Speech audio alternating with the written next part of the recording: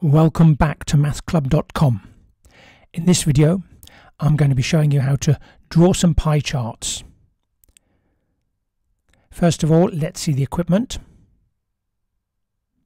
You need an ordinary protractor, 180 degrees, and a good set of compasses, ones which are not particularly loose, where the pencil doesn't wobble, and when you close them the point meets up with the pencil nib.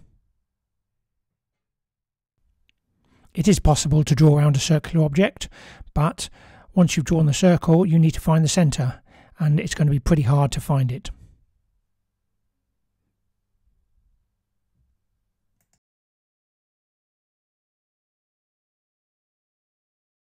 Rachel asked 60 people to name their favourite green vegetable, and the results are in the table. So we got peas had 19 people, broccoli 15 people, lettuce 9 people, spinach 7 people, and other green veg there were 10. There were quite a lot of other green veggies. In their ones and twos they were chosen, but instead of having their own category we just grouped them together as a group of 10. First thing we have to do is always find the total number of people. There were 60, it says in the question, but just add them up to check. So there's 60 people.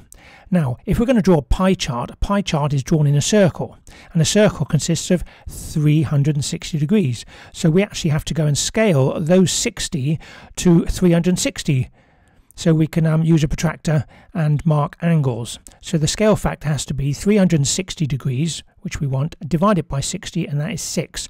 So scale factor of 6, which means effectively we've got to multiply everything in the table by 6 to change it from 60 to a total of 360. So all of those are getting multiplied by 6. So we can add a column at the end here, and that'll be our angle column.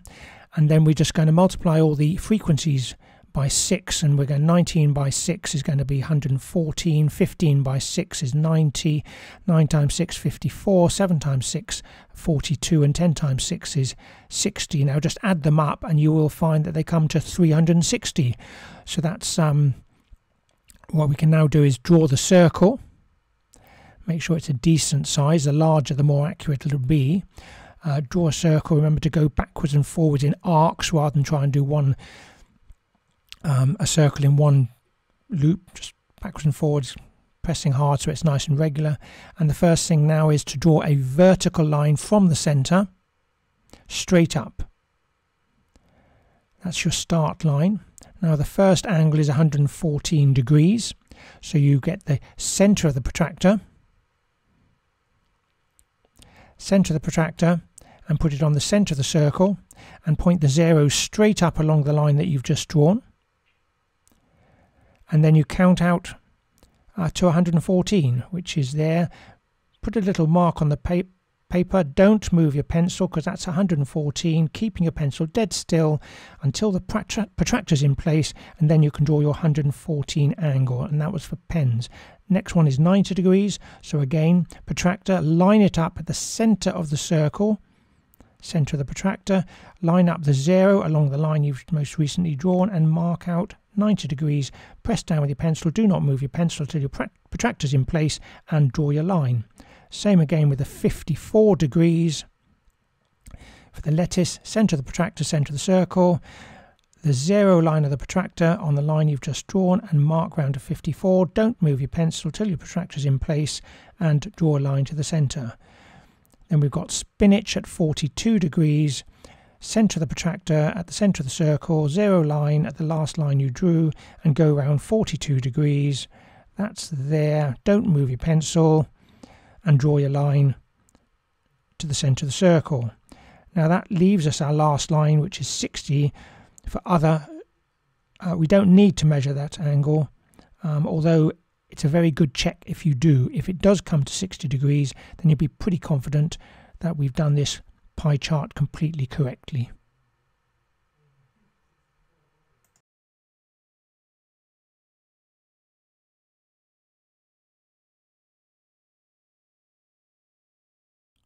This table gives the information about the numbers of fish in a lake. We have carp, pike, roach and trout. There's only 4 fish, so there's no need for another category. And here's the total. First thing we have to do is add them up to see how many fish there were all together. So that's 0, 8 and 10. That makes 1,080 fish altogether. Now that's a lot bigger than the 360 that we need.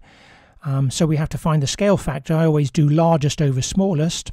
So that's 1080 over 360, and that comes to 3. So the scale factor is 3. However, this time we have to scale down the numbers in the table. So we're not multiplying by 3, we divide them all by 3. So we change the 1080 total to 360 total.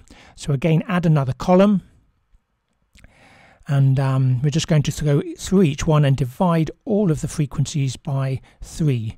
So that comes to 112, pike is 87, roach is 38, and then the trout is 123.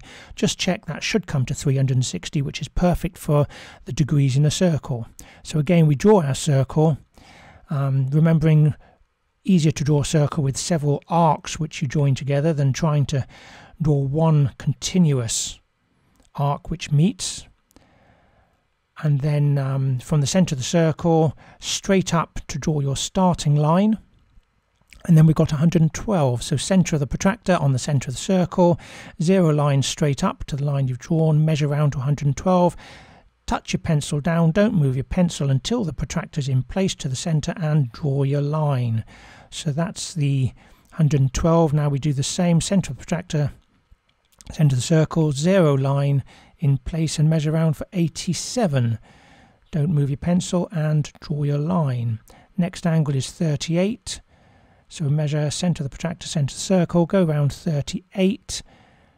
Careful, draw your line, and that's our 4 segments. The last one should be 123. We'll measure it just to check.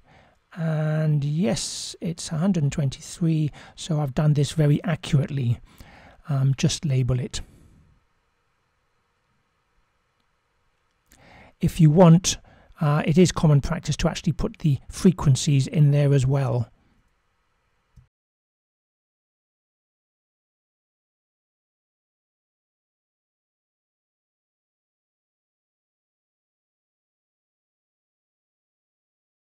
This question is different in 2 ways. First, the frequencies are horizontal, and secondly, the scale factor is not a whole number. We do it in the same way though. First of all, add up the totals to make sure you know how many you've got.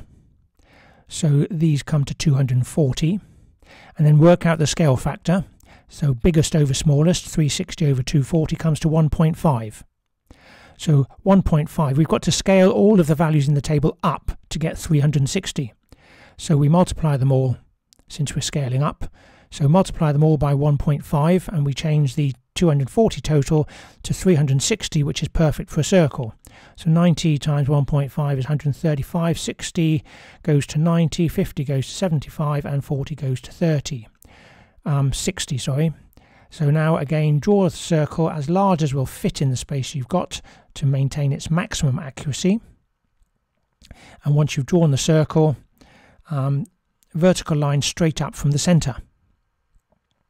And the first angle is 135, so centre of the protractor on the centre circle, and 0 line on the line you've drawn straight up, measure 135. Then we've got